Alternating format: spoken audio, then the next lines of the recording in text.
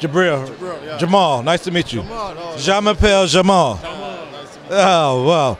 I'm here with the director and the star, Les Miserables.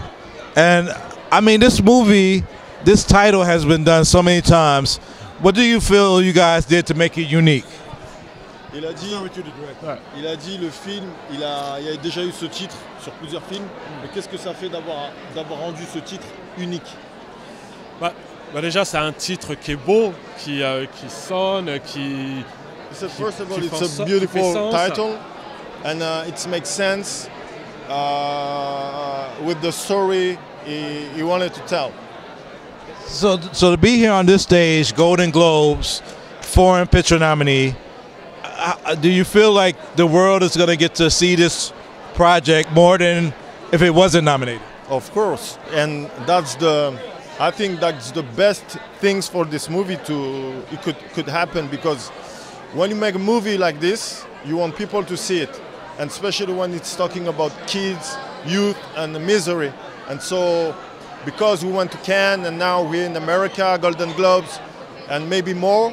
I think the movie is going to be seen everywhere in the world, so we're very proud and happy for this.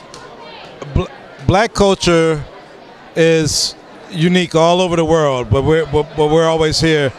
How do you feel like this film will connect to Black Americans in particular when they see this film?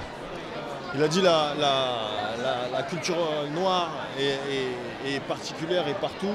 Comment ce film peut être connecté avec la culture noire aux États-Unis? Moi j'estime que c'est un film universel et que ça devrait parler aux Américains. Après c'est vrai que moi dans mon film, voilà, on joue la carte de la diversité, il y a un quota énorme de diversité et j'espère que ça parlera aux Américains de voir autant de diversité dans un film.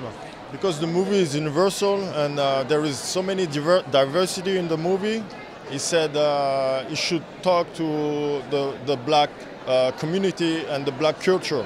So